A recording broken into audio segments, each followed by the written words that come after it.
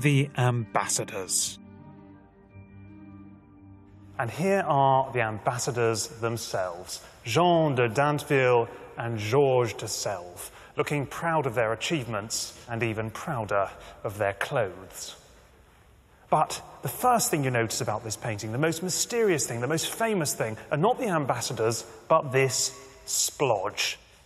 If you look at it from this angle, you'll see it's actually a distorted but anatomically accurate skull.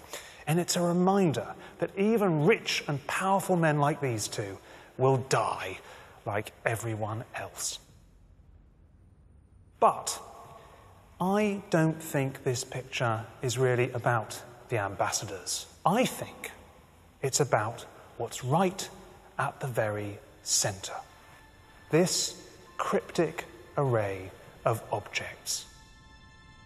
On the top shelf, these objects relate to the heavens. A celestial globe, 2 quadrants, a sundial.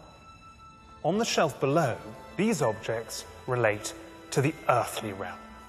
A terrestrial globe, a book of arithmetic, some musical instruments, and a book of hymns that's painted in so much detail I can actually sing them.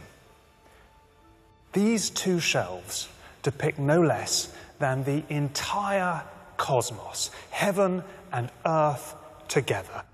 Holbein has created an image of a world in which everything can be charted, measured, quantified, understood. A world that mankind finally has mastery over. This is Holbein's most ambitious portrait. It is a portrait of the Renaissance itself. As Holbein assembled his Renaissance stage set, he would have looked to his best friend for the props.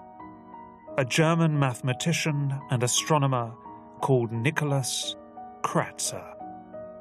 Kratzer represented the other crucial aspect of the Renaissance, the spirit of scientific inquiry.